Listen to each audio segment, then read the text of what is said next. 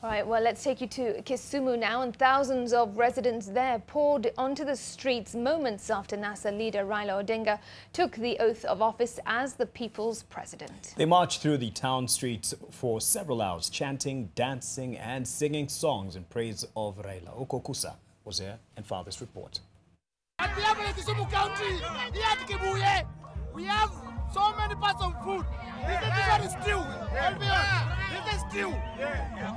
Of the and the gueno. In combination. This is matumbo. That is when Baba swallow the Bible, I swallow the meat. The showstopper of the celebrations was perhaps the slaughtering of a goat by traders here at Kibuye Market. They also cooked chicken and vegetables to accompany the meat. When Baba comes, I let them know that we have a very plenty of food, full balanced diet. And then there was this mock swearing-in ceremony held at the Jomo Kenyatta Sports Ground.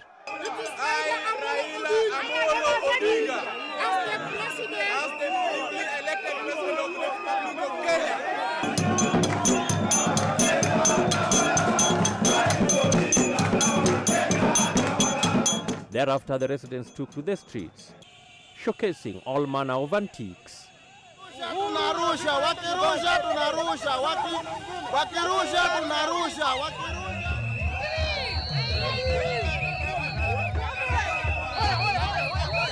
And they were full of praise for Raila, whom they described as a true warrior.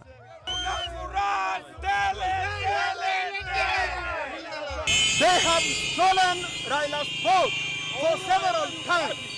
It is time for us to go home. Wakiapisha, unapisha.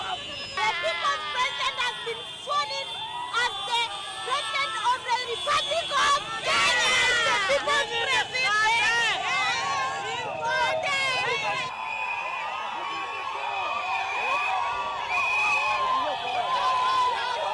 The numbers would later swell as more residents joined in the celebrations that went on till late evening. Ouko Okusah, NTV in Kisumu.